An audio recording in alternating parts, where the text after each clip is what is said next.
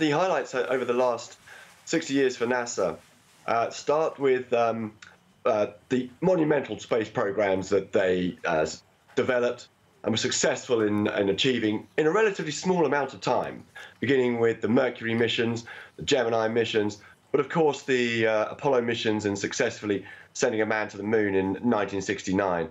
The shuttle missions and the space station missions that came afterwards were no less monumental.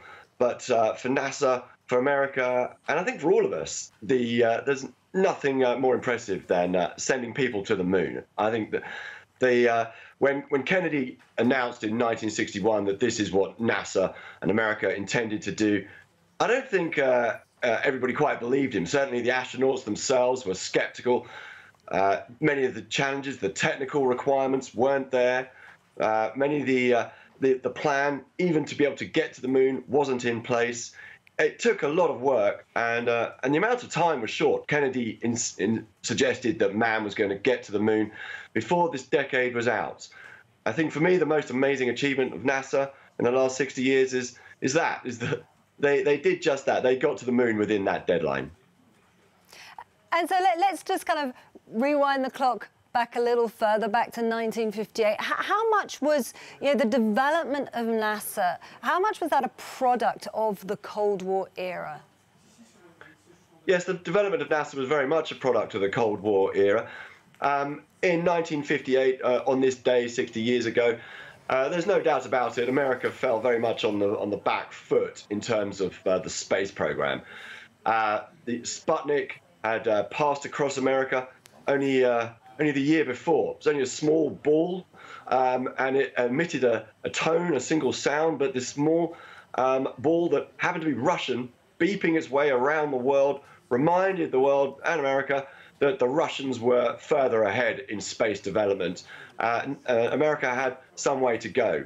The following summer, in the summer of 1958, the Eisenhower Space Act launched the development of the origin of NASA, which then came into operation on today, this day 60 years ago.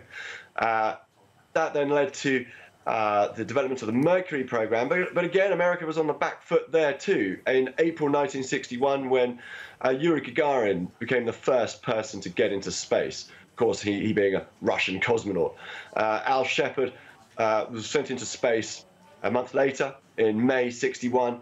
And then just 10 days after Al Shepard's very important, though brief, 15-minute flight, Kennedy then made the announcement that America was going to get to the moon. How you get to the moon, which is a mission of at least a week's duration, of enormous complexity, involving two separate spacecraft, one to carry people to a lunar orbit and a smaller one to carry two people down to the surface of the moon, and then to ensure that everybody comes home again safe and sound.